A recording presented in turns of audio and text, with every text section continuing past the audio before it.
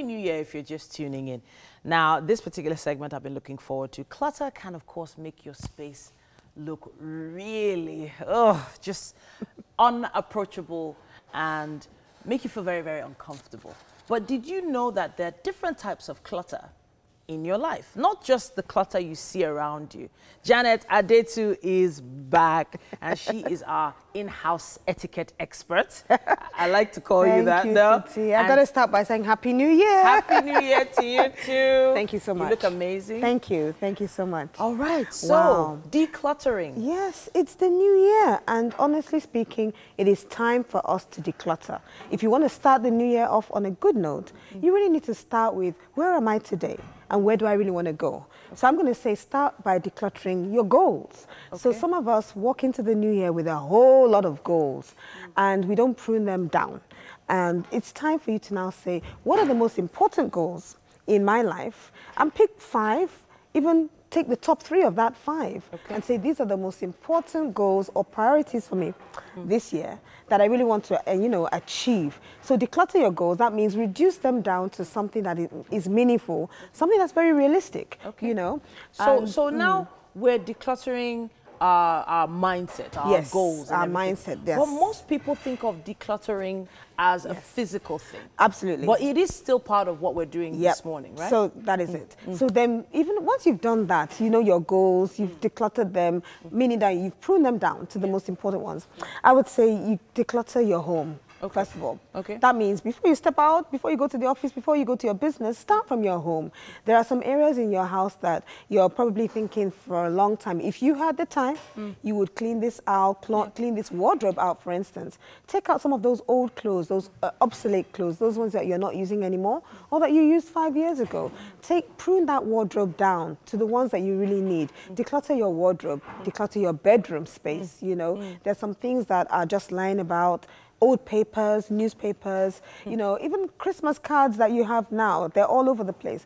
Declutter your room and give your mind some free space to be able to think, all right? And even as we say, declutter your home, declutter your living space, the living room.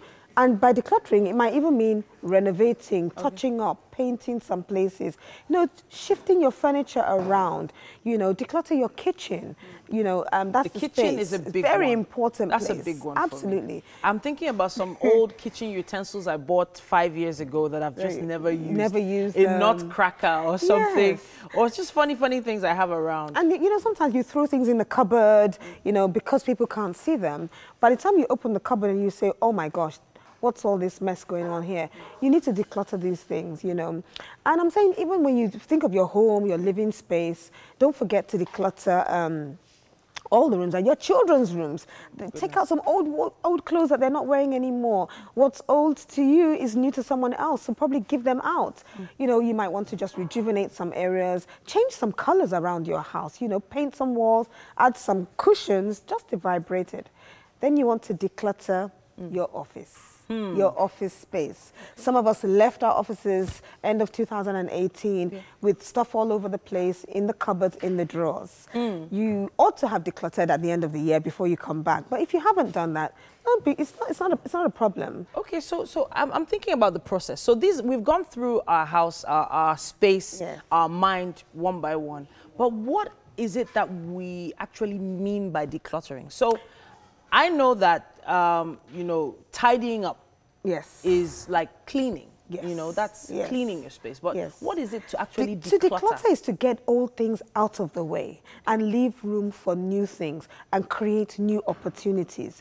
So let's say our desk, for instance, in the office, we have a whole lot of piles of files that were old. We're not going to use them this year. So let's take them away, put them somewhere where if we need to reference them, we can go back to them. Take out old papers, clean up our desks. It is an exercise of tidying up, actually, but leaving room for new things, giving you space for opportunity, and taking away those old things that you're not going to use anymore. So I'm talking about in your office itself, or maybe you have a cubicle, your desk.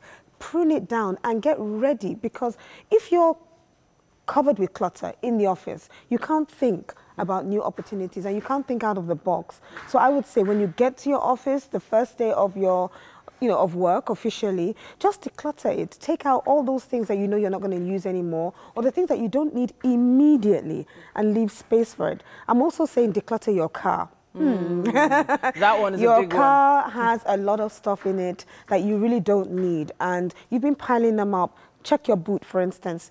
All sorts of things in that boot, in the little glove box. You really need to make sure that you take out things that you don't need, old newspapers, files, and things. In about 45 seconds, can we talk about the advantage of decluttering in terms of, in reference to the disadvantages of not decluttering? Yeah, honestly speaking, if you don't declutter, you are piling up junk. And sometimes you could call that hoarding. You know, when you keep on piling up old things, things of 3 years ago are still in your desk, still in your home, still around about the place that you actually don't need. And it's very important you declutter, because you're just going to compound things for yourself. And the act of hoarding, which means piling up things that you really don't need, is just going to create an act of confusion for you. So it's very important that you take things out. This is a new year, new goals, new opportunities, new things, new beginnings. That's the whole idea. Amen to that.